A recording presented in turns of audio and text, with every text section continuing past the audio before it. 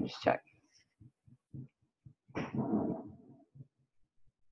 Yeah, it looks like I do. Yeah. Lovely that you're all here in the room and online. I'm going to be going like this. I can see all that. Maybe I should have sat at the end of the table and then I would only have had to look in one direction. Welcome to the, Nicole, you're recording, yes, fantastic. So just to observe local protocol here, if you don't wish to be recorded, you should leave, but I hope you don't. Welcome to the 81st monthly meeting of the Strongly Sustainable Business Model Group, which is all about our evolution as a community, of which I'll say a little bit more over the first little while of this agenda. What I would like to do is first of all just do my standard introduction to the group, because we've got quite a few people here who haven't been to a face-to-face meeting either in a while or at all, in fact. So welcome to those of you for whom this is your first meeting. And then I'm going to spend a little bit of time just sort of giving you a bare bones introduction to the idea of the Institute. And then I want to spend most of the meeting in discussion. We're going to introduce the platform that we have now available to have discussions, which is Loomio, which you can join now. And Peter, Stephen, Nicole can add you to that platform as you join it before we get to that section of the meeting. So we're going to try to sort of do in a meeting type format stuff that over the next month or so we'll be doing online as a community with a lot of other people joining. So with that said, let me share the standard SSBMG monthly meeting presentation, which is, where's that gone here? There we go. So let me now share that.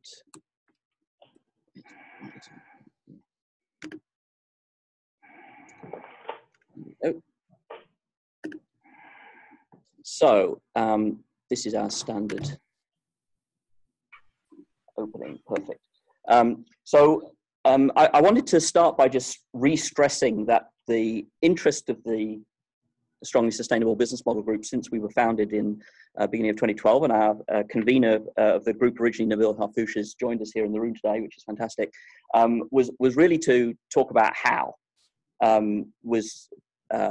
How do we do this thing of bringing about what we were calling back then strongly sustainable, and what we've subsequently learned we can call thriving, flourishing, regenerative, integral, future fit, and a whole bunch of other synonyms that we've discovered over the last 7 years or so for strongly sustainable.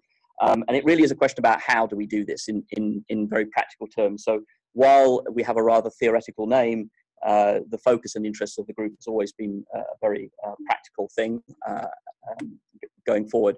So with that said, let me just start by doing something that we've been doing for a while now. This is triggered for those of you in Canada who are well aware of the Truth and Reconciliation Commission report that we had some years ago, indicating that we should really recognize our privilege of being where we all are today. And what we've done in these slides is to generalize this, given we're people from around the world, each in our own places. So we just want to recognize that, part of strong sustainability, a part of flourishing, is to recognize that this is sacred land on which each of us are privileged to be today. And the land, the nearby lakes and sea, has supported human beings for thousands of years and is very rich in history, knowledge and tradition. And that we are privileged to be the beneficiaries and stewards of all that has come before on behalf of the 7 generations to come, and indeed beyond even that, beyond our grandchildren's grandchildren. And we invite you to consider in your place how you honour and respect peoples indigenous to your place, which of course for some of you will be yourselves. And today, each place around the world is increasingly a home to peoples from across the world, and we're each grateful to have the opportunity to be where we are today. So this is very much a social acknowledgement as well as a place acknowledgement. We also like to do a recognition of the physical place that we're in. This is the building actually that we would normally be in. We're in a different room today.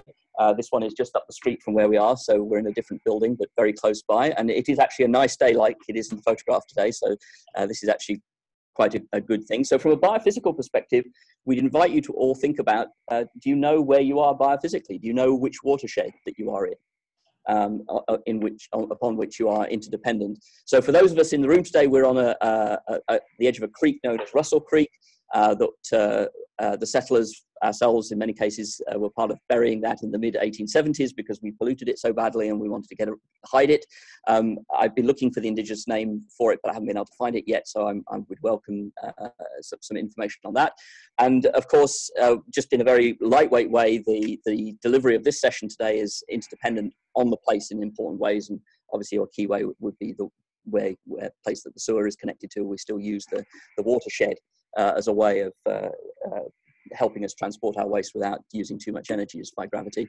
And for those of you who have been using one of the key tools that this group has developed, the Flourishing Business Canvas, obviously the watershed would be represented in a business model using the biophysical stocks powered by solar-powered ecosystem services. So with that acknowledgement, let's just move on to the group very briefly. So as of a couple of days ago, we just passed the 1,550 mark in our LinkedIn community. We are perhaps the world's first or only, we're not exactly sure, group taking action to undertake enterprise strategy and to do organizational design action research from a micro-ecological economic perspective. So the ecological economists, for those of you who don't know, are those economists who are systems thinkers. They understand the economy as part of society, which is interdependent with the environment, and actually use that in their theorization. Obviously, most economists are macro economists. They look at the whole of the economy. We're micro economists, so we're interested in organizations. We use systemic design approaches, so we're design thinkers, we're systemic thinkers, and we try to integrate those two together. And we have a strong normative purpose. So this is not just research for the sake of research or practice for the sake of it, with the objective of enabling strongly sustainable outcomes or the possibility for flourishing. So hopefully you feel at home. These are all things that you all care about and want to think about. So with that said, I'm not going to goals because those are obviously going to be evolving as part of the evolution to the Institute. But for those of you who want to just go and refresh your memories on what we're all about, our wiki there, .ffbm.com/home/streams is where you can learn a little bit more about who we are. And I should also mention that all the presentations from nearly all the monthly meetings since the first is available in our Google Drive. And for the last 3 years or so, we've been recording the monthly meetings, and those recordings are also all available in our Google Drive. So including today's meeting, the slides are already there, for example. Both these slides and the ones I'll be presenting at the moment. So as I mentioned, the Institute is the evolution of the group. This was an idea that our member and one of the co-founders, Peter Jones, proposed back towards the end of 2016. And it's taken us a while to get it off the ground, but we are starting to do that. And I'll come back to this in more detail in just a moment. And I should mention that it's the Wiesman Center for Engagement and Research in Sustainability at Wilfrid Laurier University who has enabled us to get the funding that we're using to launch this process. We have a face-to-face by invitation meeting in August at Wilfrid Laurier, and the process we're about to start with the wider community, all 1,550 people, we can't unfortunately have everybody show up in person in August, is really as input into that, and I'll talk a little bit more about that in just a moment. I should mention that both the SSBMG group and the Institute are part of a larger movement, as we would say, a movement for flourishing enterprise. And there are a lot of other people out there who either already self-identify or we see as being part of that movement. In other words, they're using the same sort of language, they've got the same sort of ideas that we have. And many of these logos will be familiar to you. Some perhaps are new, some perhaps are a bit of a surprise. But we're trying to bring together and have us all recognize that we're all part of trying to do the same sort of thing and trying to support each other towards the idea of flourishing enterprises. And of course, this is in sync and going beyond, in fact, the United Nations Sustainable Development Goals. So we see ourselves as contributing to realizing these as far as they can be realized and helping us move beyond them where we need in fact better goals beyond sustainable development. We have a number of projects of our members, a number of initiatives, perhaps would be better to say, and again, I'm not going to go into these in any detail today.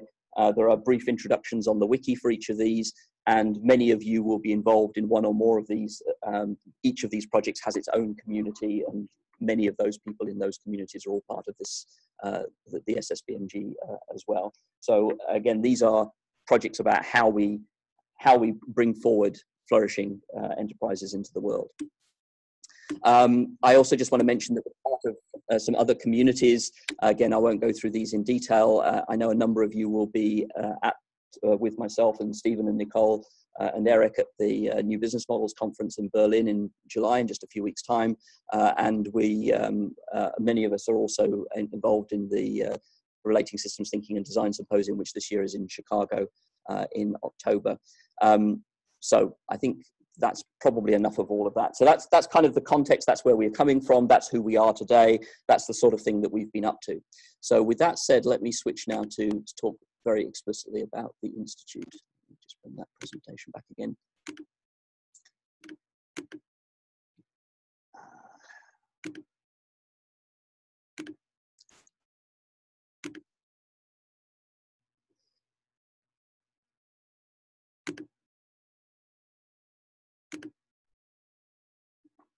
Okay, so as I said, I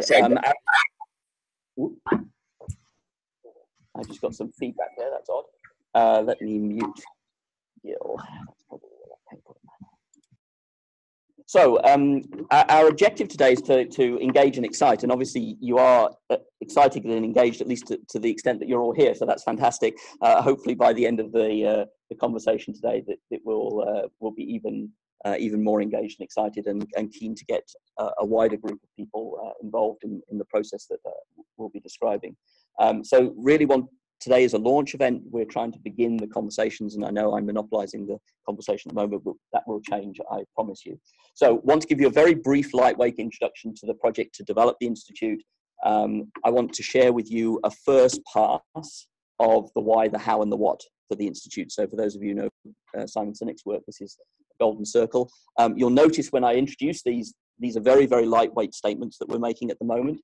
And when I introduce them, I'm going to actually introduce lots of questions as well, because where we are in our journey at the moment is really wanting to figure out what are the right questions that the Institute should be asking, rather than trying to answer them. So a lot of the work that we need to do as a community over the next months is really to get clear on the questions. Then going to do a very brief review of the project plan for the development project that we received the funding for. And then I want to start the conversation. So what are the initial questions that you guys have got about the project, about the Institute, about where we've come from, where we're going to? Let's start the conversation just live. And then after we've done that for 15, 20 minutes or so, I want to jump online, because that's where we're going to continue the conversation after we all leave here today, and where other members who weren't able to be here today will be able to join us online. So again, I just invite you, if you haven't already joined Loomio, Peter, Stephen, or Nicole will add you to the platform as you apply. And I know I've got at least one willing volunteer who's going to be online to kind of shape that process so you can see what it all looks like for those of you who don't have laptops in front of you. Okay, so the development project. It's been started by members of this group, and so we have a core team of myself and Randy Saad, who's online, and Peter and Stephen, who are also both online, and Manuel Riemer from Wilfrid Laurier University, who's not able to be here today because he's traveling. That core team has just occurred by happenstance. It's just whoever was interested in and stepped up to the conversations when we were first having these discussions. We also have, for this development project, so not for the Institute as it will be, but for the development project, we also have a steering committee and an advisory committee, and you can see who's on those committees by visiting the page on our wiki for today's meeting. And again, those committees are quite fluid at the moment, so if you have a particular desire to get more engaged, then that's a conversation that we're very open to having. So, as I said, this has all been made possible by the leadership of Wilfrid Laurier's Wiesmann Centre for Engagement and Research in Sustainability, or VERIS. Executive Director of VERIS is Manuel Riemer. And if you want to know more about Manuel and his research on community psychology in the context of organizations and locations, then you can visit the presentation that he gave to this group in March of this year. And we secured the smallest Canadian federal research grant from the Social Sciences and Humanities Research Council, called the Connections Grant, and that's what we're using to fund the work to the project that we've just started. So that, for example, paid for the Loomio license and that sort of thing. So the focus of the project is to enable the SSBMG members and others in the Flourishing Enterprise movement to co-create some responses to some key questions. And those questions include: why should the Institute exist? How is it going to work? And what is it going to do? And we'll come back to that in a little bit more detail. And what we're intending to enable with this project is so that Wilfrid Laurier-Veris and other SSBMG members can use these responses to raise the funds needed to start the nodes of the Institute. And we'll come back to this node idea in a moment, because it's quite a non-traditional idea. So here's the first part of the golden circle. So the why. So our vision for the Institute is to enable the conditions to exist that are necessary for all life on Earth to have the possibility to flourish. And this obviously has come from, these are an interpretation of John Ehrenfeld's words, and John is online today with us. So hopefully this is a reasonable representation as a first draft at a very high level draft. Now, within this, we've got a whole bunch of questions, which are sparked by the fact that we have started a lot of conversations within this group over the last 7 and a bit years. And within that, we have a carrot, which is that it's pretty clear to many of us that humanity and our organizations within our society need some sort of inspiring, aspirational, scientifically feasible, morally defensible future stories about why we exist and what we're here to do, and that those be better than those that are typically forecasted for us at the moment. So that's the carrot, that's the pull, that's the upside potential, an attempt to try and summarize that. The stick is, of course, if we don't aim for something good, we're liable to end up where we're going, or worse. And so if we don't act, then clearly things could get a lot worse, and there's a lot of mounting evidence to suggest that things could get worse. And a lot of it is, we actually know how to get better, we just haven't been applying it, which again comes back to the why haven't we been applying it. Maybe that's to do with we don't know how to apply the knowledge that we do have, and hence the focus on the how. So the gap here that the Institute is perhaps interested in is there's still a heck of a lot we don't know to provide the advice to leaders, managers, and entrepreneurs to enable the outcomes and impacts to enable the possibility. And we know that that advice has got to somehow integrate the local, because we're all somewhere, but it's also got to recognize in that advice that we're on a single planet. So if we don't somehow square that circle, which has obviously been a challenge for us over the last number of years, and certainly more in some cultures than others, we're not going to be able to close the gap. And clearly there's the knowledge frontier, if you like, around flourishing enterprises is not to the point where we definitely could advise somebody on how to do it. So where is that frontier today, and what's beyond the frontier? How do we define, what questions do we need to be asking ourselves in order to define and move that knowledge frontier forward? So the why is meant to be the pull that with these kind of ideas in mind. So what about the how? So how are we going to meet that why?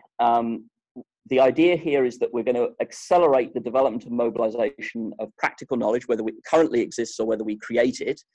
And that's, of course, going to include innovative solutions that will enable all organizations and their stakeholders to flourish. So that's the very high level how that we're going to try and pursue. Now, within this, we've got a whole bunch of questions. What knowledge do we need to be able to advise leaders, managers, and entrepreneurs, consultants, so their organizations can enable the possibility for flourishing effectively, efficiently, and gracefully? What knowledge do we need? What does that body of knowledge look like? What parts of it do we know already, and it's just a question of helping people apply that knowledge? What parts of it, and sharing that knowledge, what parts of it where we simply don't know? How do we build on what we already have? You know, there's a lot of transdisciplinary systems-based science out there. There's a lot of deep indigenous knowledge out there. There's a lot of ethical and moral frameworks. How do we integrate, synthesize, and bring those to leaders and managers in a way that enable them to act efficiently, effectively, and gracefully towards flourishing? What don't we know? And how do we do research in this, applied research, when the thing we want to create, a flourishing enterprise, doesn't currently exist? Because in our society and economy today, if you tried to do all the things that we think we need to be doing to enable flourishing, you wouldn't be viable, right? So the very thing we want to study, the very thing we want to create doesn't exist yet. So that's usually a problem for science. What do we do about that methodologically? And back to that local, global question, how do we respect local difference and recognize we all act on a single planet? What does that look like practically? How do we advise managers and leaders to act in ways that respond to that question? So these questions that I'm prompting here are questions that we as a community need to start to refine. We need to start to get specific. These are all very, very general. And a large part of what the Institute's going to need to do, we suspect, is to undertake research that enables us to start to respond to these types of questions. So what's the strategy? So what are we going to do? So the idea we have is that the Institute will be a planetary-wide network of nodes. So this is not an institute like you've probably run into before, which is usually a creature of a single host. You know, it's usually an institute within a university or an institute within some funding organization. The Institute arises by being a network of nodes, and that's to allow individual nodes to focus on place, right, on something that's going on in their place, while at the same time being connected to other nodes so that we can deal with things that are in fact global in nature, planetary in nature.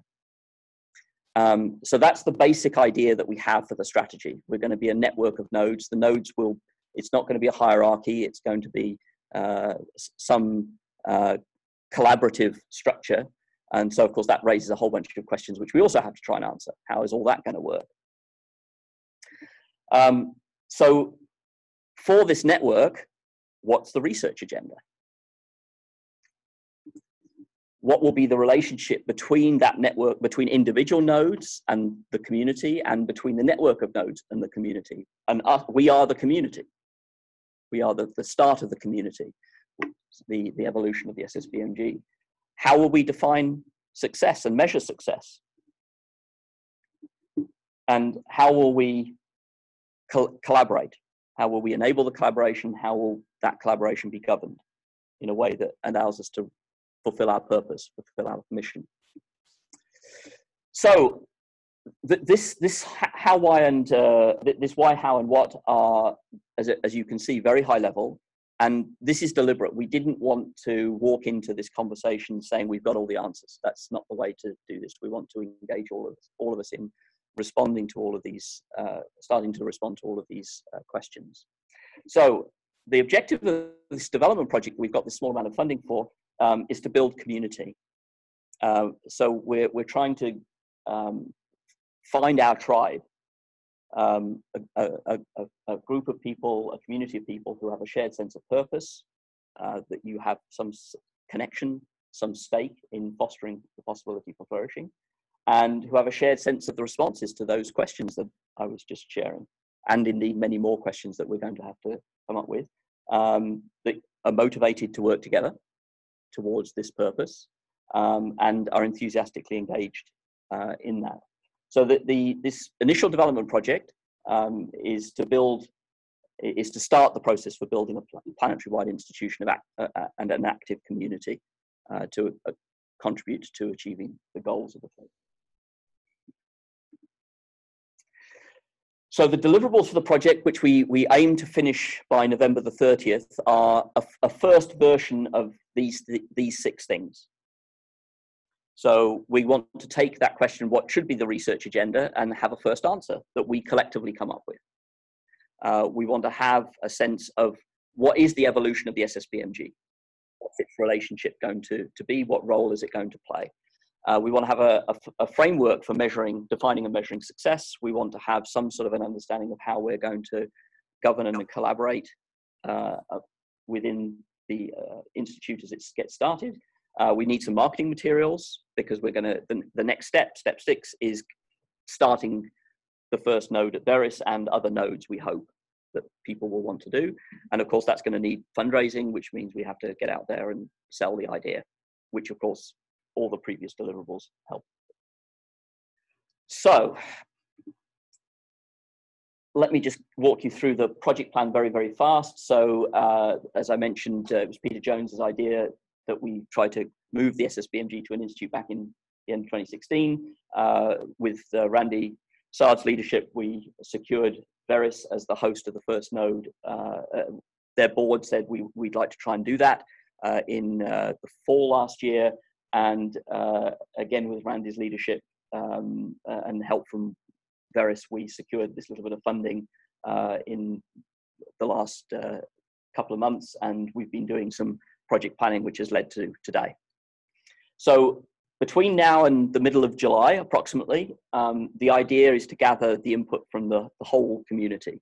So that's why you've seen emails going out and there's been posts on to the group. And we don't want to limit it to just the current members of the SSBMG. So if there are other people that you think might be interested in this, that you think might be able to contribute to this, then this is an open process. Loomio is an open platform. We invite you to get people engaged and bring them to the table so that they can contribute their questions and their thinking to this process.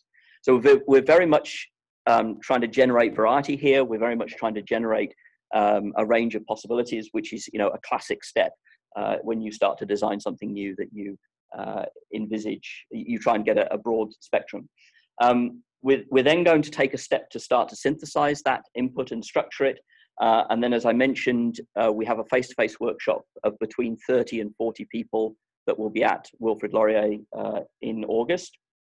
I'm delighted to say that David Cooperrider, who is very well known as the person who started Appreciative Inquiry and is also one of the people that I would say started the Flourishing Enterprise movement a decade or more ago. He will be giving the keynote talk at that event, and that keynote talk will be live streamed. So on the morning of August the 14th, which is a Thursday morning Eastern Standard Time here in North America, we'll be live streaming David's talk. The idea of this workshop is to get a more focused attention on all of the input that we've received from everybody. Then following that, there'll be some final deliverable development. And I'm deliberately not being too specific about who's involved in this because we want to leave the possibility that anybody might put up their hand and say, we want to get involved in this. And then the idea will be there'll be a discussion about those deliverables at the SSBMG meeting in November. And obviously we're going to be trying to do this transparently, so there'll be other opportunities as well. And then the idea is that we'll try and get all this wrapped up by the end of November, if we can manage to pull that rabbit out of the hat. So on behalf of the team that's been working on this so far, and I hope you're hearing that in my remarks so far, and we'll demonstrate it in a moment by the rapid change we're about to make in the style of this meeting, that we're committed to undertake this work with the community, with our community. And we're going to strive to be transparent and to maximize possibilities for participation and leadership where those of you who would like to get involved can get involved in a meaningful way. And we also recognize, this is the first time certainly I've ever done anything like this, so I'm sure we're not going to get it as good as it perhaps needs to be, could be. So we want to say that we're open to critique and open to opportunities that emerge because of what the community brings to the table. So maybe this should be called the current development plan based on what we know today. So with that, let's open this up for conversation. For those of you in the room, if you want to speak, hit the button on the box nearest you so that it flashes green. And I've been told that the mics in the room are incredibly sensitive, so when you finish speaking, mute yourself again, because otherwise basically we'll hear every little rustle. For those of you online, feel free to comment in the chat, or if you're feeling brave, you can unmute yourself. And Nicole, maybe you can, actually, is Nicole I know had to leave, so she may not be here anymore, but so I'll try and, oh no, she's still there. So Nicole, I know people have been starting to put questions in the chat, but maybe I'll let you review those for a moment while we take some questions in the room, and then we'll bring the folks who are on who are online. Yeah. So I do have to cut out in about 5 minutes. So yeah, if there's any questions or anything in the chat though, please post them, and then we can capture them at the end. Excellent. So in the room, I've said quite a lot. What questions do you have? You showed up here. Why did you show up? What were you curious about? Don't be shy.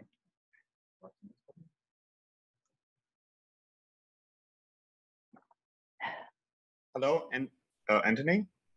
Yes, go ahead, Fyodor. This is Fyodor. So when you were talking about the nodes, you said that nodes are supposed to focus on local places. I wonder if you're also thinking about nodes that could focus on different aspects of global work, or this is not part of the thinking yet? I didn't mean to be exclusive of things other than place. So typically I say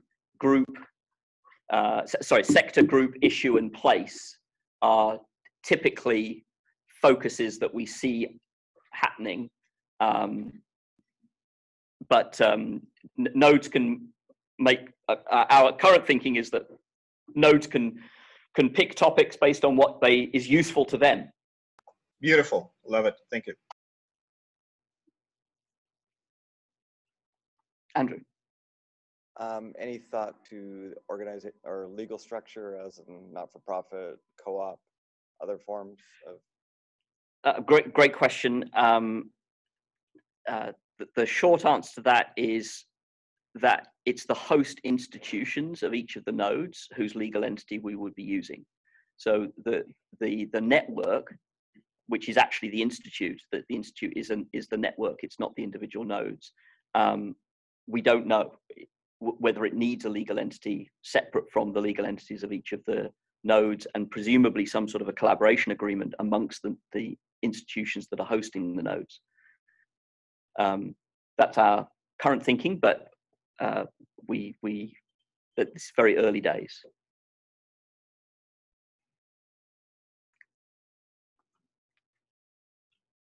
Hi, it's Frederick. From legal structure, I'm wondering about institutional support and their potential cooperation. Friesman is in as far as the Shared Connections grant goes. Am I right to assume that conceivably other institutions and other jurisdictions would also be able to apply for their own grants to try to build whatever marketing costs, whatever technical costs, and then, you know, heaven forbid, if there were ever staff costs, and is that the sort of vision that everyone has? And it strikes me as we can do this in a virtual way as a continuation of the SSBMG, only up to a point. No, absolutely. I mean, a big part of this is that the SSBMG has been entirely voluntarily run since 2012, and we've achieved a heck of a lot, even despite that. But clearly, we have to up the game in terms of infrastructure, and yes, that does include some staff positions for sure. You know, Nicole has been helping us this year animate these monthly meetings. That's not something that we can really do on a reliable basis based on volunteers, as an example. So absolutely, and you know,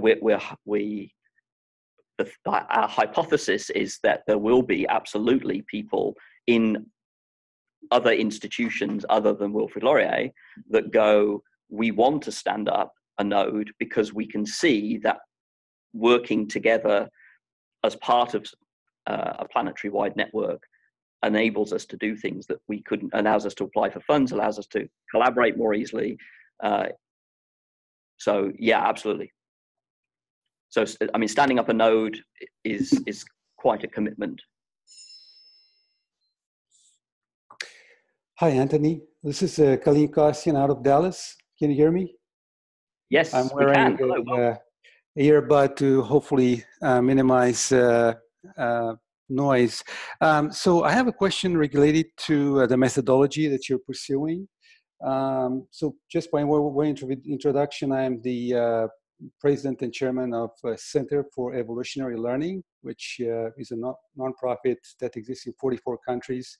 We've been involved with sustainability and flourishing projects for over 20 years, and we have a lot of research papers from neuroscience to business management, academic spheres, and so on.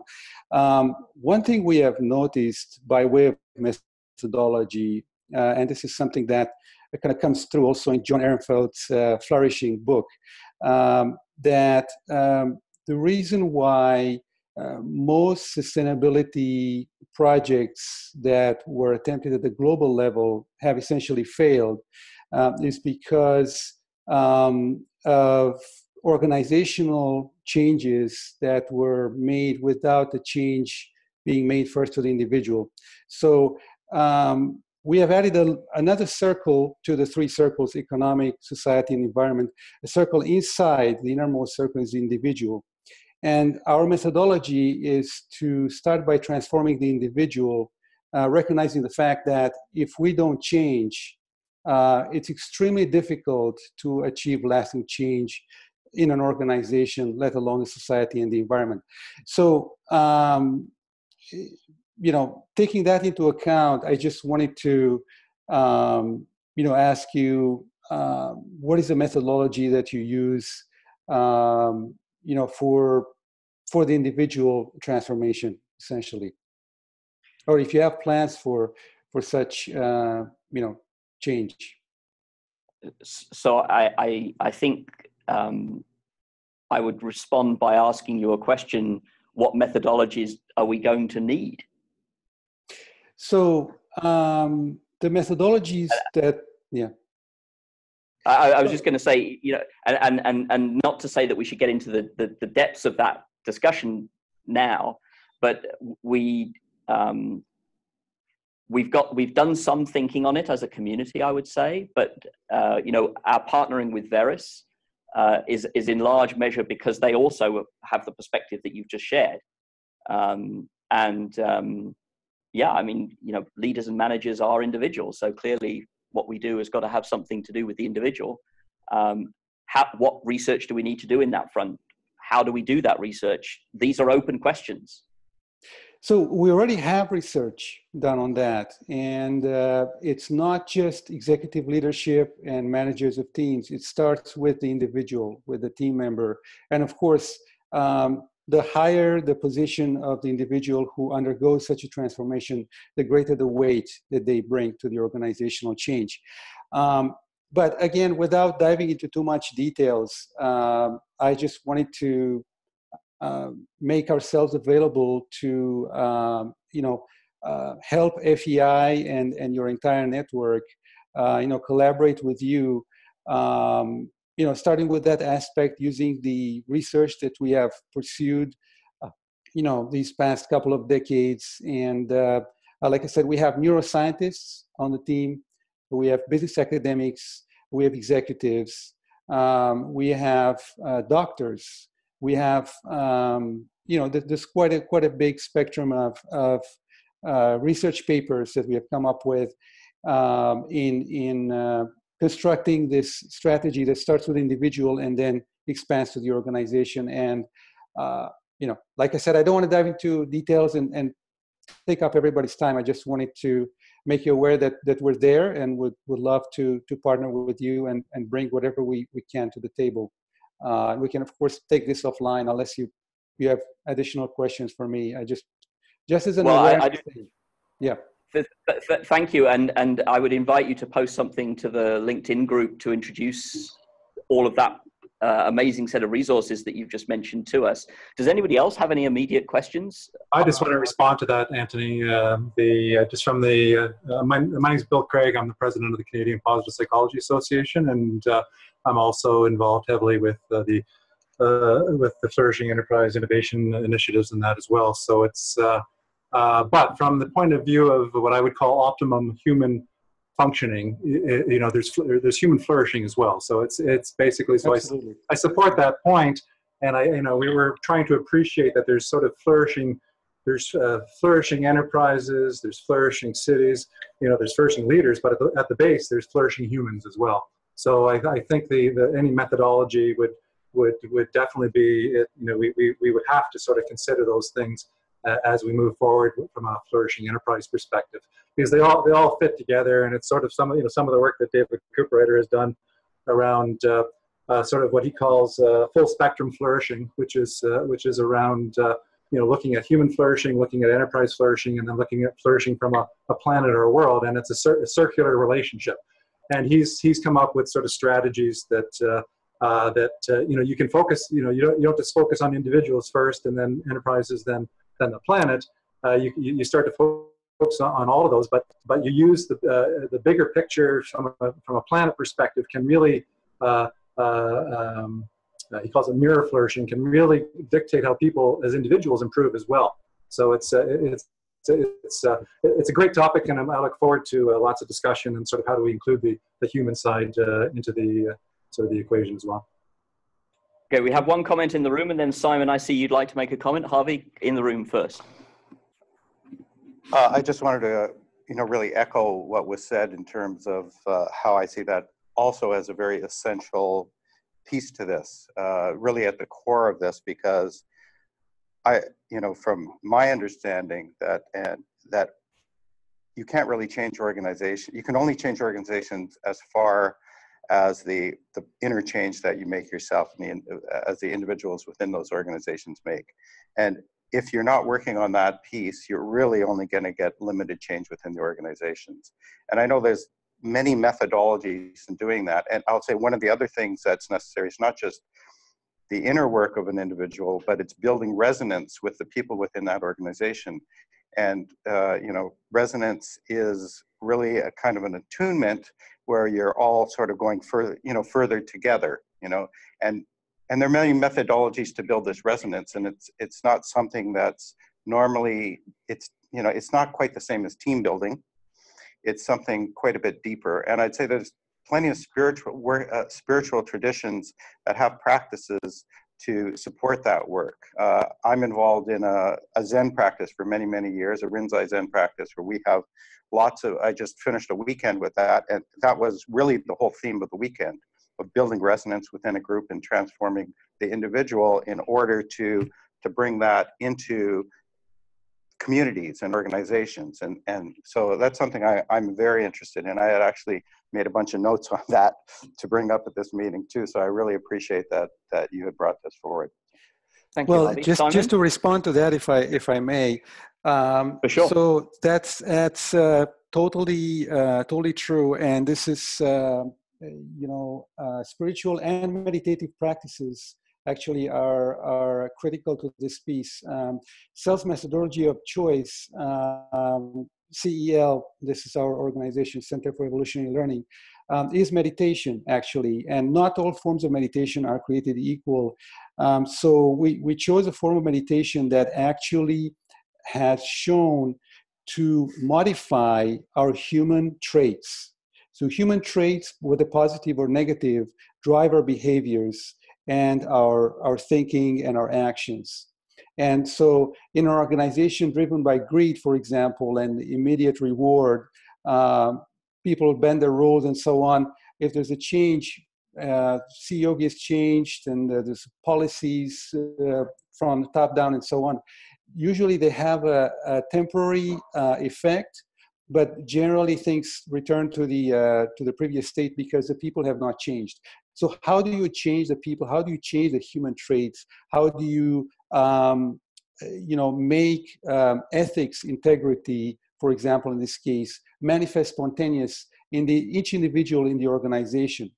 So, and Mahatma Gandhi said, be the change you wish to see in the world. So we really, took that to heart in starting with changing ourselves, members of CEL, and then going forward to change members of the organizations.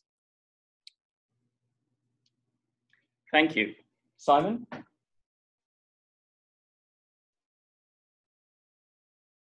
Hi, Manuel. 3 points I'd like to make at a time. Riemer and I have been developing what we call the Hollow Network. And this is a network of, very much like-minded partners from many different backgrounds, many different types of organizations. And as one example of what our work is going to be doing is we're going to be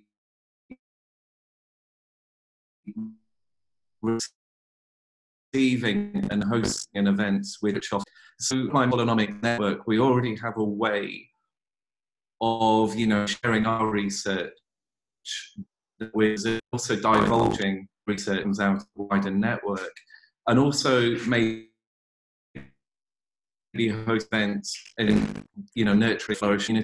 We now have the network of partners where we can do this type of thing, which is why I mentioned the fact that we're hosting Fritjof Capra. So that's that. And also the thing that Riemer and I are doing, we're supervisors for definitely a number of universities that I'd like to invite and explore this, because they're so connected with the themes. That was just me very briefly. Thank you, Simon. Randy, you're on mute, Randy. There you go. Just getting myself unmuted. Thank you a little bit with the Institute of Mind. And Kaylin, you asked a question about sort of what is our method, and if we think about sort of the Institute's perspective, unlike your organization, we are not. We're trying to catalyze and accelerate both the development and commercialization of the solutions are going to help us realizing research that would be related to those solutions. Our goal is to help through providing access to expertise and plans to grow opportunities that various innovation solutions that are already part of our network, and that we will introduce new to understand where progress is being impeded, and to provoke and help to build solutions can help to address the gaps that we identify. All of these different approaches in mind, it will be our interest to ensure that the experts and that these various approaches happens if there's an opportunity to bring the solutions into the FEI and leveraging access to funding for opportunities to test and pilot, etc. If there's opportunities for us to enable them through the system, and there isn't a method or approach that we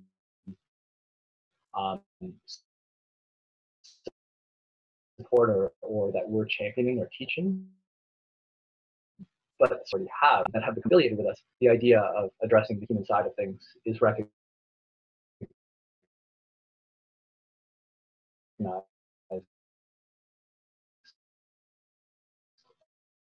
and certainly there's a need. Yeah, no, absolutely. And like I said, I like to make ourselves available to offer whatever we have found throughout these past 2 decades and share with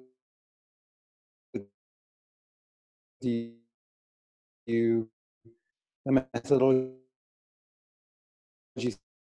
that we found that work. Thanks. Hi, Antony. I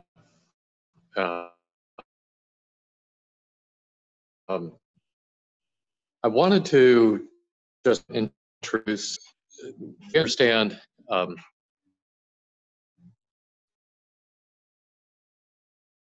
that you know, we're really, and at the enterprise level, it's a social system as well as the collection of individuals who are all of commitment, and within our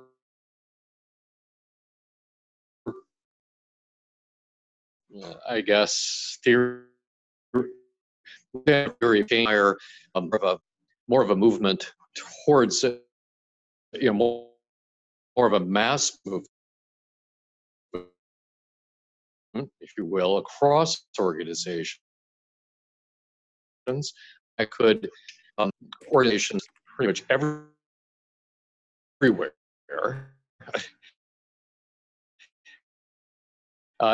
Everywhere and anywhere, and that's why we're looking for participants are different, you know, countries, communities, and research, and different close to something like the QM movement. That is, if we can approaches that you know, uniquely provide and support the research for that.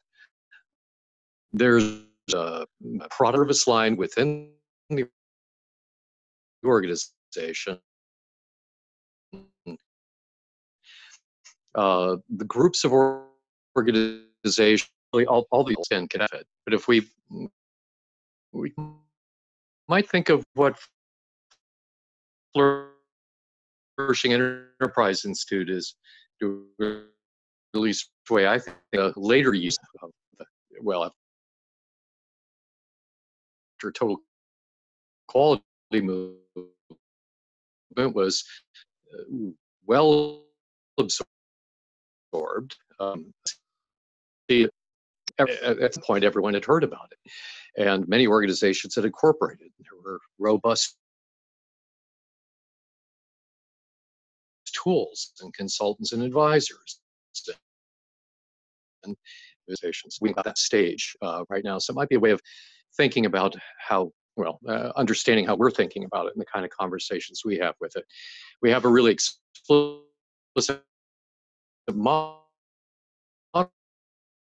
for the theory, the way that we look at working across the different units of design and analysis, and how we think about it in terms of research and practice at that level of something like the TQM movement. So, okay, I'll let you go back to the next person. Thanks, Peter. And I'll add my perspective to that topic. I mean,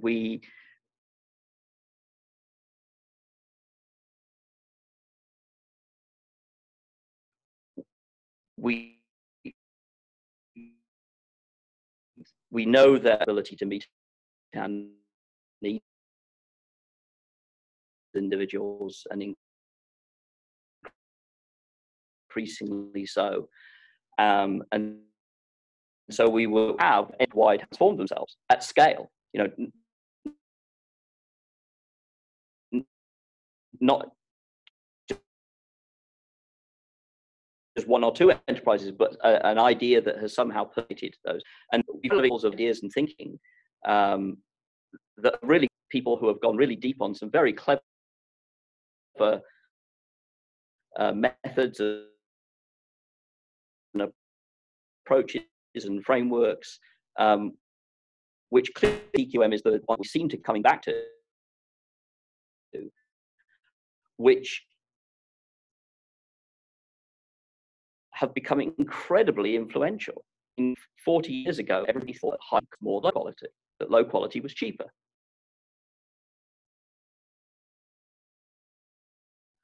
And today, nobody believes that. Of the analogy between what we're doing and what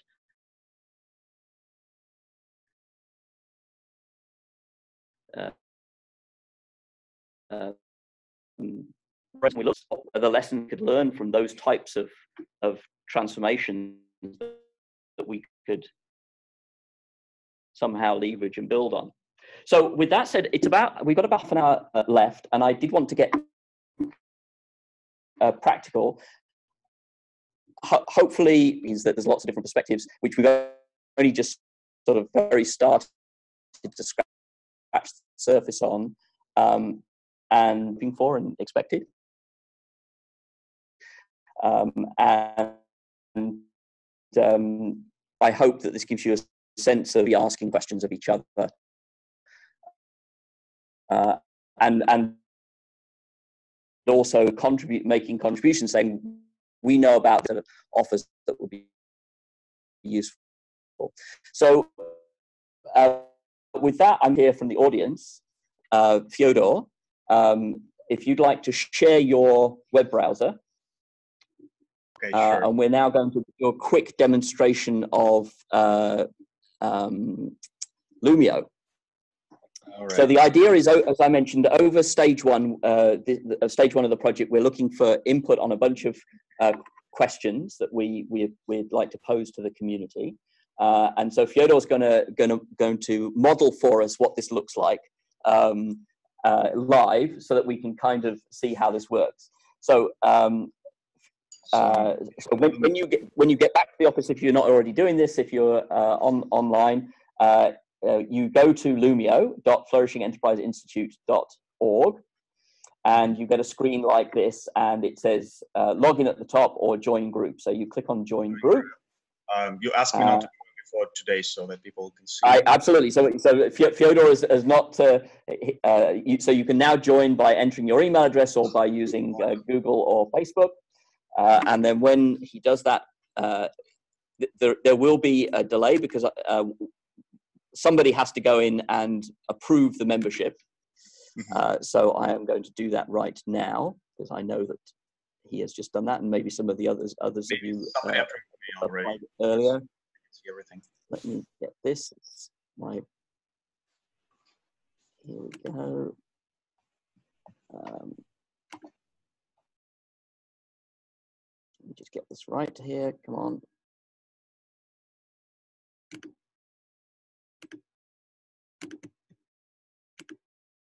I think, yeah, please go ahead, Harvey, but make sure you're unmuted. I joined Loomio. Yes. And it looks like I was approved, but it says the response I got was a Loomio team member. John, not anybody in this, so I haven't quite joined yet. Yeah, that's the initial stage. I see. And then once you're in. So I don't see your join. If you click on join group there. You see on the top right on starting a group, not starting a group. Joining. Click on join group now. Okay. Fyodor. Yeah. So Antony, sorry, it's Ondine. Can I just ask a quick question? What is the purpose of Loomio? Can you give us some context? What is this? Yeah. Thanks. So the idea behind Loomio is we need to engage the community in the discussion that we've all just started, in trying to figure out together what all of our collective ideas are about what the Institute should be and how it should work. And so Loomio is a platform that will enable us, we hope, because it's the first time we're using it for this purpose, to have that conversation.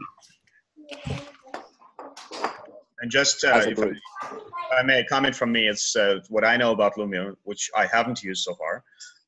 But I know that this is developed by people from Inspiral, which is a cooperative community started in New Zealand. And they've been very aligned with everything that we've discussed so far today. And they've been developing some methodologies and technologies related to self-organization in teams. So they use Loomio a lot. I know a lot of organizations and communities using Loomio, and we use CoBudget for our evolution leadership community. CoBudget is another system developed by them, and we've been very happy with it over the last 4 years. So Loomio, as far as I understand, it's not only enabling communities to have conversations, it also enables collective decision-making in a very simple way that allows for action, not just exploring possibilities.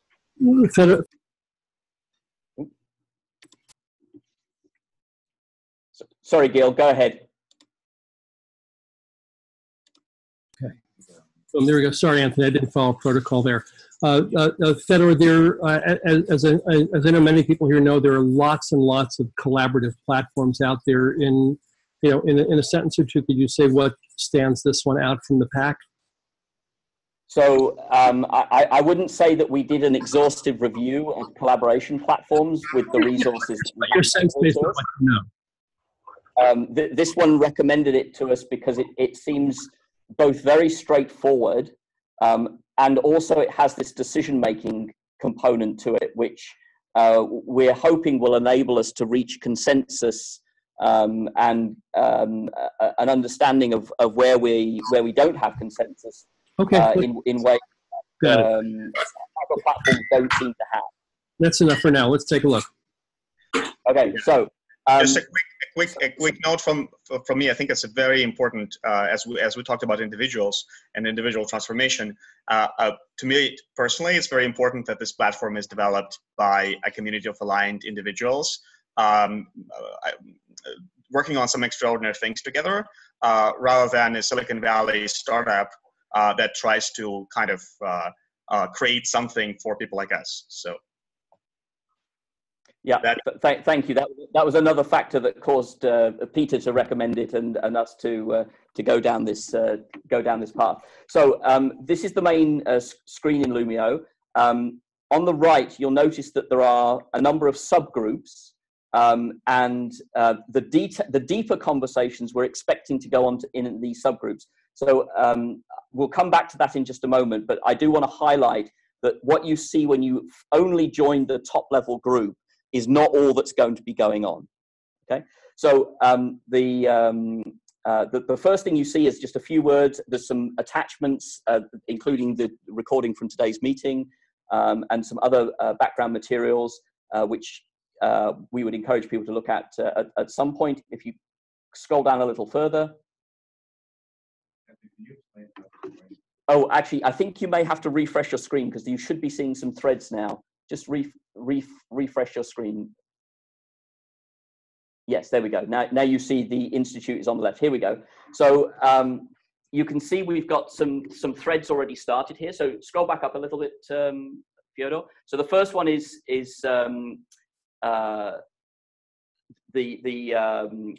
where people can introduce themselves. The second is a conversation about the why of the institute. So you can see there's 4 posts in there already. There's a discussion about what could be important for you as an individual in relation to the institute. And there's a number of other topics that are starting to bubble up from the subgroups that are being summarized at this top level. So we're starting to see how this can work. We've had the advisory committee's been kind of on here since last Wednesday, and we've started a few conversations, and Fyodor's going to join one of those to kind of demonstrate, start one and join one. So if you could just go into the applied research agenda subgroup, Fyodor, and click on the right. Okay, applied research agenda right here.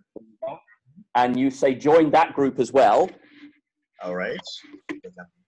And I will just, I also have to do approvals here.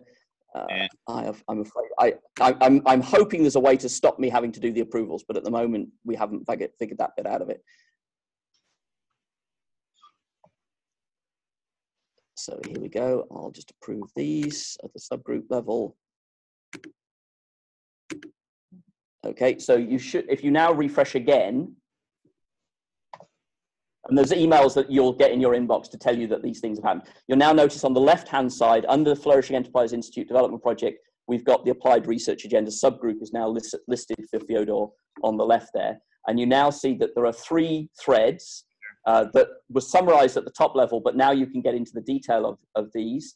There's one from Nicole there. There's one from, I'm just recognizing pictures here. There's one from Sean Goby at Waterloo University of Waterloo, and there's one from Ondine on the Flourishing Competency Model. So I'd invite you to start, Fyodor. I know you've got a lot of things that you think we should be considering, a lot of research objectives that you think we should have for the Institute, would you like to click on new thread and start a new thread to start with, and then we can go into one of the others and make comments? Right, and just as a reminder, Antony, I was thinking about using collective narrative methodology as a sensing methodology as an example of a suggestion. Again, I have a lot of things to put there, but wanted to start with that one. Do you think this is the appropriate grip, applied research agenda? So it's it more may about be. how the community reflect on itself, not necessarily determining the research. Yeah. Right. I was also thinking about this after we chatted yesterday afternoon, Fyodor, and it could go in both places. So this methodology that Fyodor's mentioning that he's interested in, which is a descriptive and narrative and self-reflective method, is obviously something we could use for ourselves in this conversation that we're having.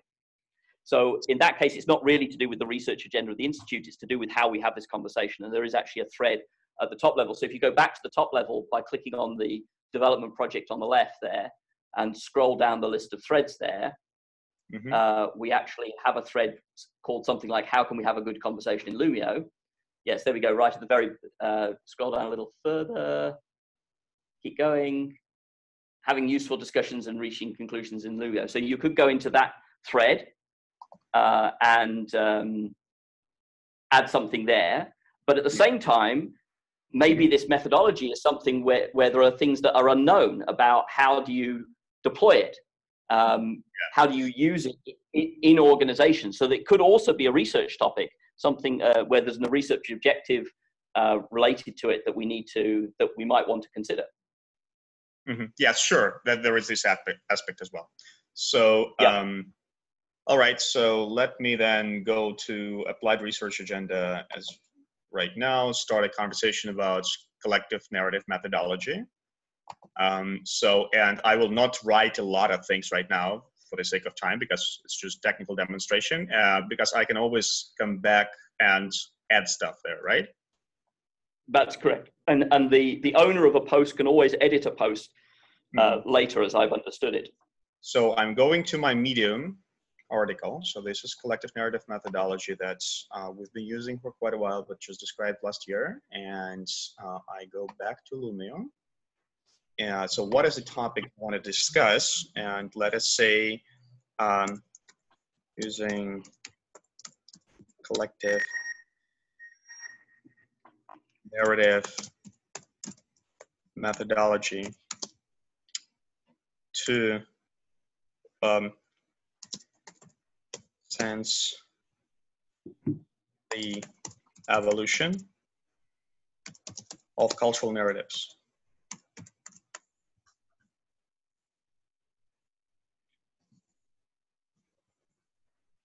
Excellent. So while you're just doing a little typing there, let me, folks have asked some very legitimate questions in the chat, and somebody just texted me one as well about why Loomio a little bit more. We do recognize that obviously everybody's on a whole ton of platforms these days. Adding yet another one is like, oh my God, do we really have to have another one? I think what we, certainly we know that the platform we have been using for the group, which is LinkedIn, is not fit for purpose for this type of collective discussion. It's really not possible to see the threads properly in LinkedIn. It's really not possible to follow discussions on LinkedIn. So that's the reason why we didn't simply stick with LinkedIn. It's just not fit for purpose. We are trying this out. So, I mean, this could all be a huge learning opportunity, that this is not the right tool, and we discovered that by trying to use it. But we know that things like Facebook and some of the other platforms are also not fit for purpose for this type of collective discussion. And to Fyodor's point, that we also know that those organizations are certainly not aligned with our idea of enabling the possibility for flourishing. So Fyodor, I'll hand it back to you again. Yeah, some technical question, Antony. So I created the post, which I will edit later to add some more details. So I'm trying to figure out whom to invite, obviously members of the Applied Research Agenda. If I want to invite somebody, like I want to invite my mentor and co-founder Manuel, for example, who actually planned to join this call, but it couldn't. So can I invite somebody who is not yet a member of that group?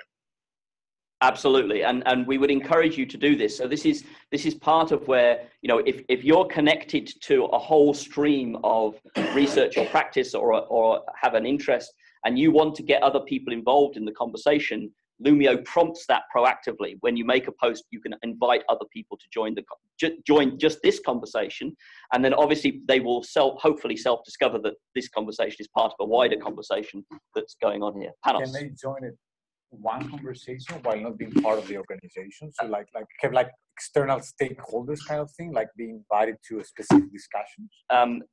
That is our understanding. Okay. That not everybody has to be involved in everything. So you can approve like for a conversation as a, yes. as a I believe topic owner or something? I believe that is the case, yes. Okay. Yes. And we're hoping that, you know, people who start topics will obviously, you know, we do have a moderator role that's shared between Randy, myself, Stephen, and Peter and Nicole at the moment. But we're intending that to be really lightweight, right? We want the people who are driving the topics to be, you know, helping to shape those topics and have discussions about it. Can I make a comment about that? Yes, please. For quite some time now. My perspective, you know where I'm coming from my, you know, governance perspective. Yes, yeah. The last few years I've been involved in like various networks of people, you know, trying to do, you know, values aligned, trying to do the same things. To me, it seems that we're kind of having the same challenge, all of us. How can we, you know, we might be values aligned, we want the same things, but how do you actually organize ourselves effectively? We actually do something. The fact that this platform, for example, has a decision-making, you know, tool is great. I haven't seen that before, but I don't think that will be enough. So when you think about not only networks of people, but networks of networks, which is what I'm thinking the FEI is trying to do, there's going to be a big challenge of how decision-making is distributed. How do we make everybody on board? How do we hold people accountable when we need to? All these kind of things.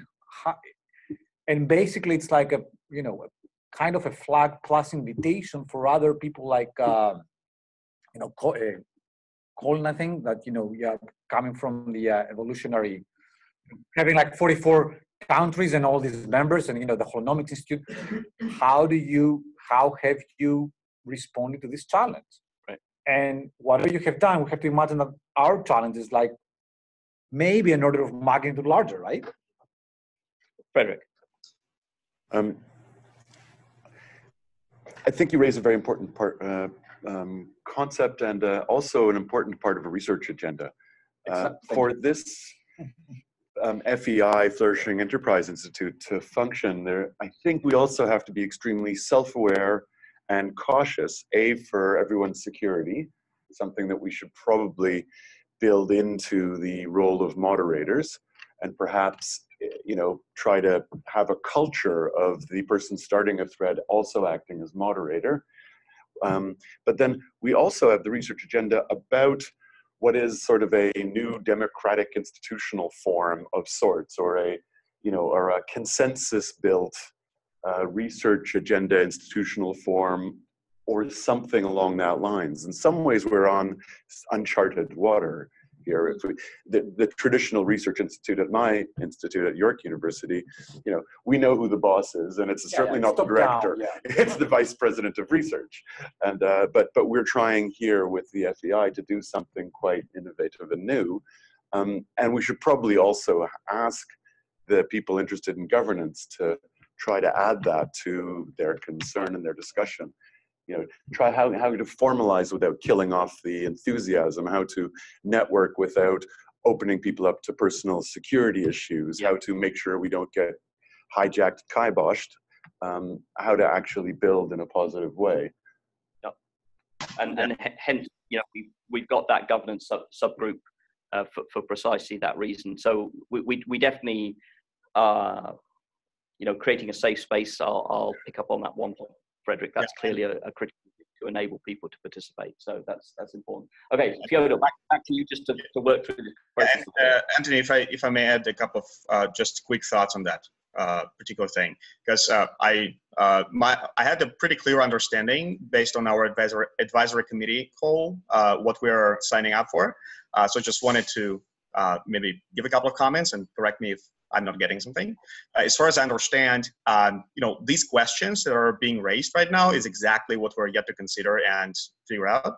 We're building the plane as they fly it, which is how these kind of organizations can work in a way that takes multiple perspectives into account. And Loomio is just one platform. What I also sense, again, this is my personal assessment, what I also sense is that there are people with a lot of experience and pretty grounded in what they do on this call.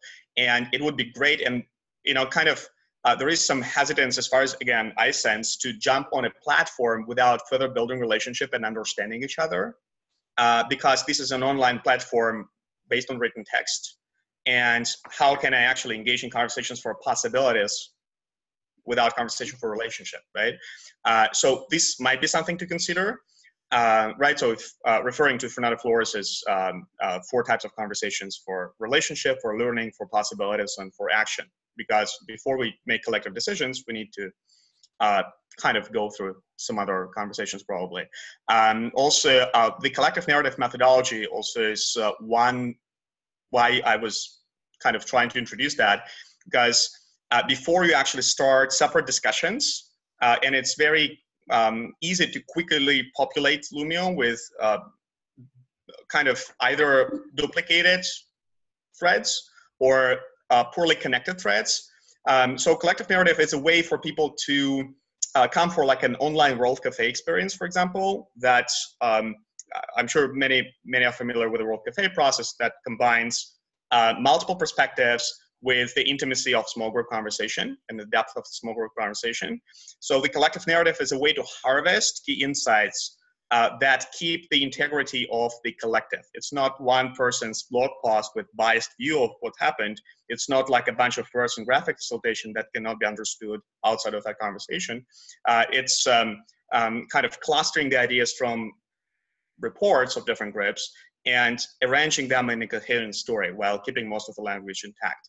So, and this could be something that would help ground people in more of an understanding of each other's perspective, where people are coming from, seeing patterns, like what are the theories of change that are present in this community, and how can we see the patterns, how they interact, right? So, and then the threads that appear on Loomio would be grounded in the relationship that we've built and in the context. So this is just something, some thoughts in response to what's been discussed. Hope it. Thank you, Fyodor. That's all very good. Randy, I think you had a point you wanted to make. Yeah, I wanted to add just a little bit in terms of context to make sure that everybody's on the same page about how Loomio fits in. Antony introduced earlier some of the outputs or outcomes that we're trying to generate as a function of the project that we've undertaken in setting up the first node of the FEI at Wilfrid Laurier University, including the research agenda, the measurement framework, the governance structure.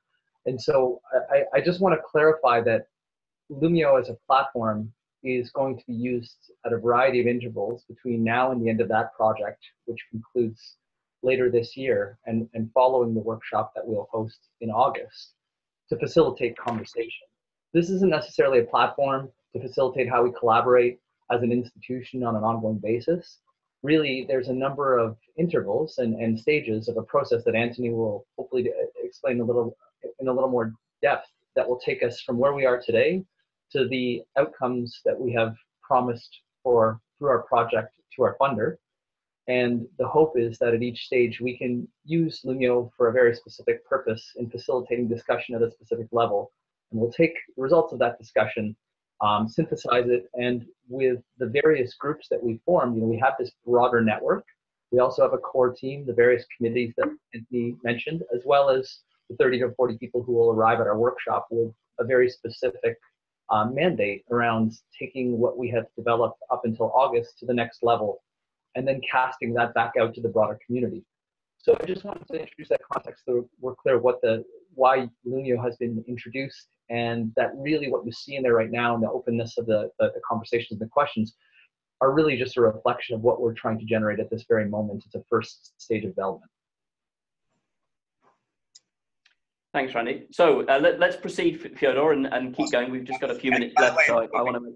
It would be great to have it someplace like a clear boundaries about like who makes decisions and how, and what are the boundaries for discussions, and who's invited to what, and what you would do with this data.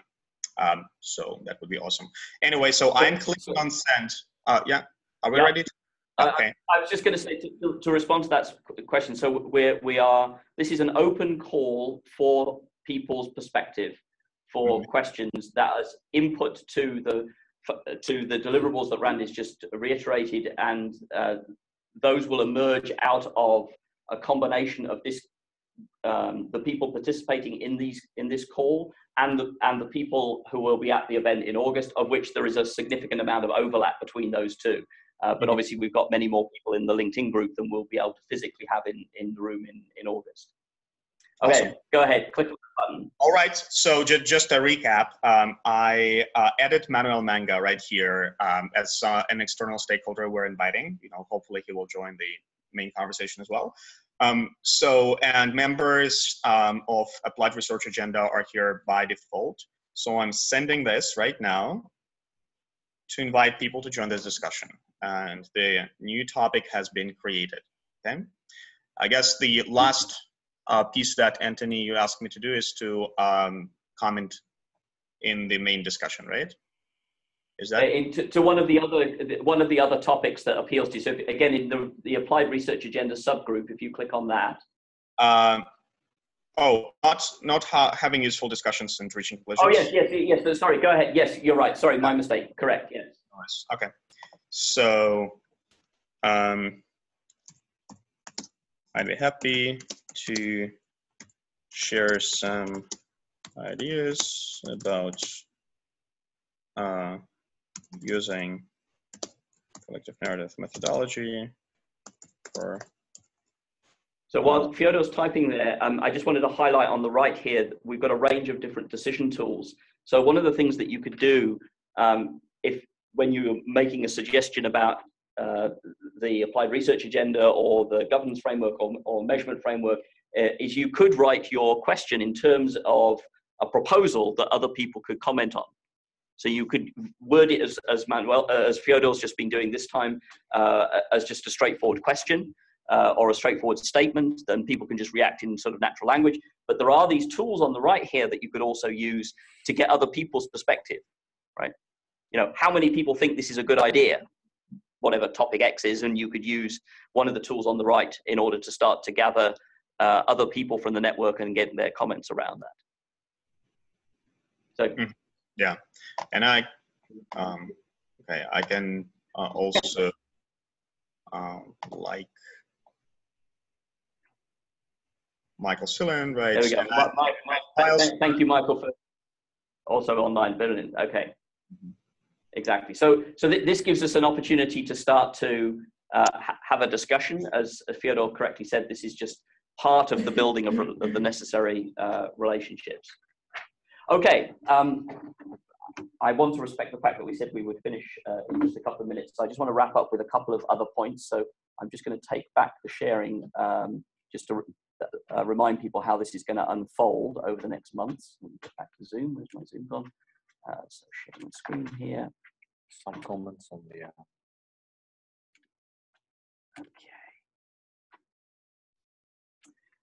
Okay, so as I mentioned, stage one, we're gathering input, asking each other questions, using Loomio. I mentioned creating a welcoming and safe space, light moderation. You will see me post as me when I've got something to say as a member of the community, and then you'll see the moderator, which is myself, Stephen, Peter, Nicole, Randy, posting if we think that there's some activity where it needs some moderation for some reason. As Fyodor has just demonstrated, this is open to all 1,550 SSBMG group members from LinkedIn and any friends and colleagues that you think need to be involved in either specific conversations or in the entire process. And we're what we've included in Loomio is just some very high-level questions to provoke you to think about what's our current situation, what sort of inquiry and discussion could be useful, and what sort of dreams of what could be do we need to have. And just reiterating again, going back to Deming and quality, this question asking process is a way of us stimulating each other to think about what is it that the FEI needs to do in order to meet its mission, and how can it best go about doing that. So next steps. So we talked through Loomio. Some other dates for your calendars. So obviously today was the launch of stage 1. We're going to do a checkpoint in a month's time. I know I'm personally going to be challenged over the next month because I'm traveling for most of it, but I'll try and get engaged myself. So I'm hoping other people also get engaged. And then we have a special meeting of the SSBMG Thursday, August the 15th, 9 to 11, where David Cooper-Ryder will be giving a keynote that will launch the face-to-face process. You're also, all SSBMG members are welcome to come to that face-to-face kickoff that David is giving, because it's going to be in a large public auditorium. The meeting itself is by invitation, and you can talk to Randy and myself about that if that's something that you feel that you should be engaged in if you haven't already received an invitation. September and October's SSBMG meeting will be back to our normal format of members sharing with each other work that they are doing. I've got some people who are thinking about talking in September and October, so I'm having conversations with people to reach out to me if you've got something you'd like to share with the group at that point. And then in November, we'll start to do a formal walkthrough of the final deliverables, hopefully, if we're on schedule and we've managed to meet our own timelines. So there'll be another opportunity for us to interact more formally in November. And again, we're thinking about using Loomio to help us have discussions about the documents around this time as well, with the idea that by the end of November, we would have those deliverables ready and complete.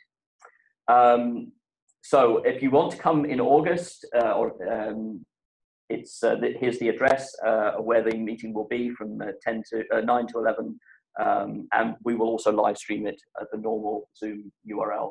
And for those who want to learn a little bit more about David's background, there was a post of this article to the LinkedIn group some time ago, and the URL for that post is there, and that gives you a sense of where David's coming from in terms of flourishing organization. And I think, yes, that is indeed, I will stop at that point. Happy to continue the conversation, but we are at the end time for the meeting. So if anybody needs to leave, then that's perfectly okay. If anybody would like to continue the conversation, happy to sit here for a little while and do that as well. So thank you all for your participation. Thanks for playing along, and look forward to hearing all of your ideas online in Loomio over the next 4 weeks, and then to do a check-in with everybody at second Tuesday in July.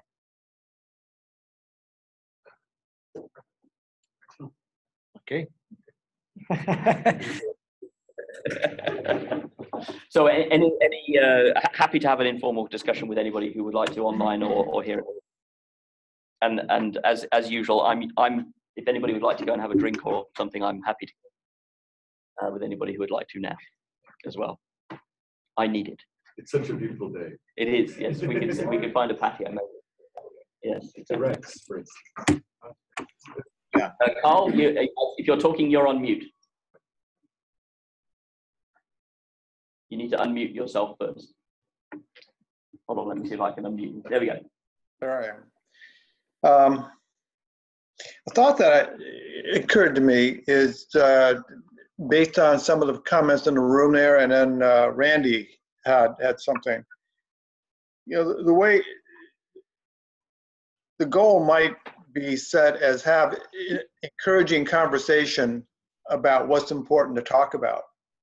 And one way that the group could attract attention would be simply to start to be a data collector of opinions about say, employees, investors, vendors, or of a company have a set of questions that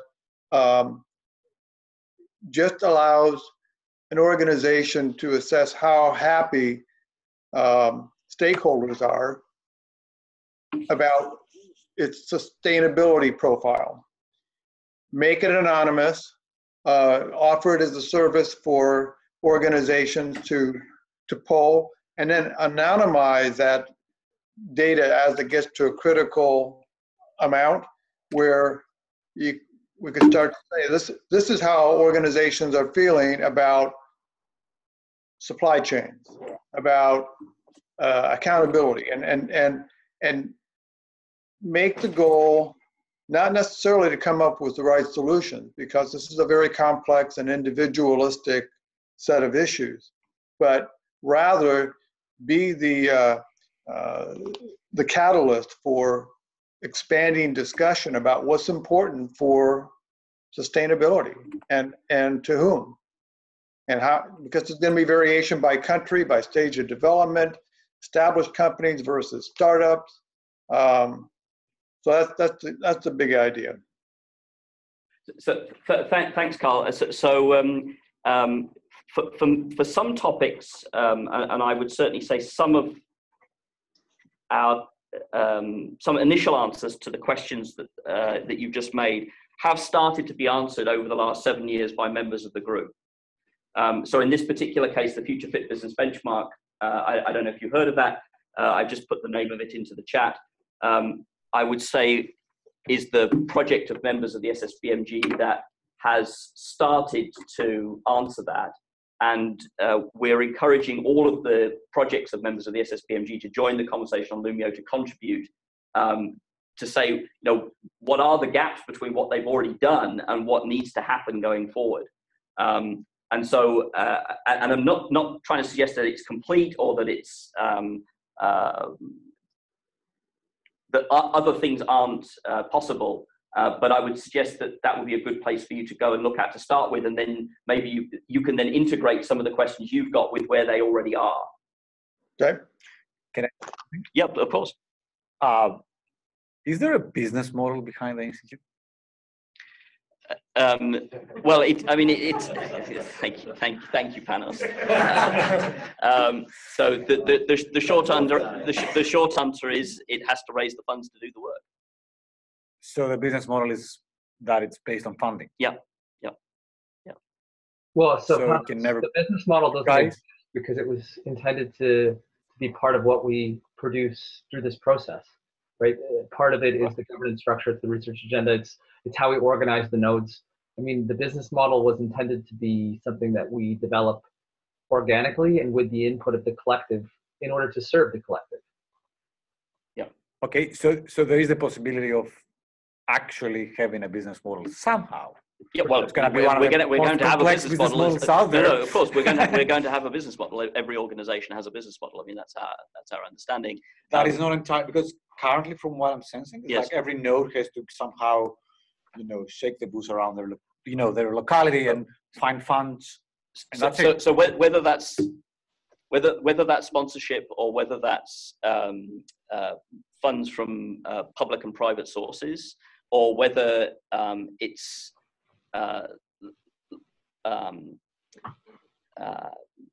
other revenue mechanisms, if we're just looking at the revenue side of the business model. I am looking at the revenue side of the business model. Right. I'm thinking about the implications for other, thinking about the canvas, right.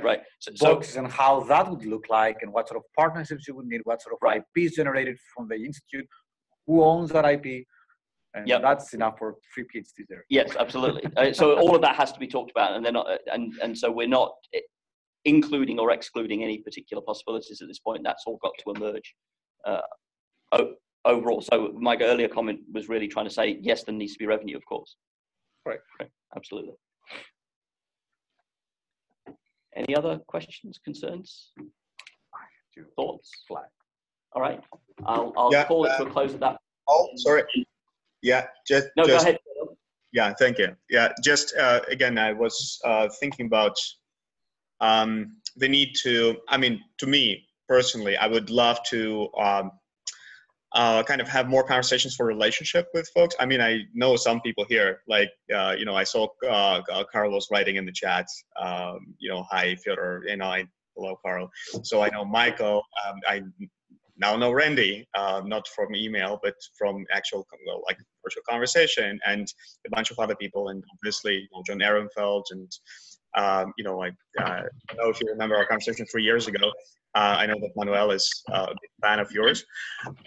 So, and that's great. And that gives me like a lot of energy to show up in the space and feel like home and contribute.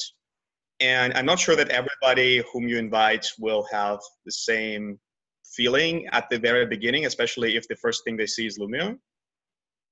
Just throwing it out there, and then let's see. Yeah. No, I hear you. So we're, I mean, that's why it's exactly, you've just highlighted one of the many reasons why we have a monthly meeting where we try and get together as a community. That's why we're going to have this check-in in a month's time. You know, we're doing what we can with what we have. That old chestnut. Okay, cool. Okay, everybody. Thank you all for joining, and thank you, Fyodor, for playing along. That was very helpful. And look forward to seeing and interacting with all of you on Loomio over the coming days and weeks. Terrific. Thank you, everybody. Bye-bye, everybody. Bye-bye. Bye. Bye. Thanks, Antony.